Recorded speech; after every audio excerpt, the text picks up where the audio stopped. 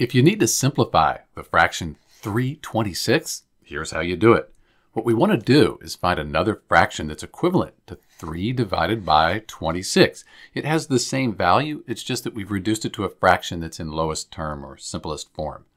To do that, we need to find something that goes evenly into 3 and 26, a common factor, and we're looking for the greatest common factor.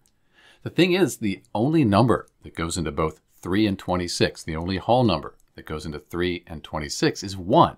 So if we divide 3 by 1, 3 divided by 1 is just 3. If we divide 26 by 1, we get 26. We're right back where we started. What that means is the fraction 3/26, it's already simplified. We can't reduce this any further. This is Dr. B simplifying 3/26. The answer? It's already simplified. Thanks for watching.